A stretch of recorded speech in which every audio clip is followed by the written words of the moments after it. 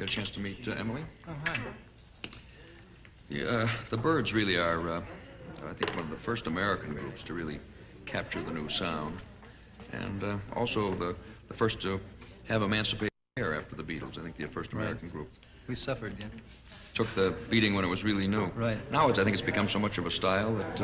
We've cut our hair back now that it's so popular, you know. Going back the other way. I think it's becoming more the norm than it used to be, you know, so we're trying to get away from it. Particularly with young people, but it's remarkable how much the dress and the hair and the rest of it is really affecting the total population. Oh, definitely, yeah.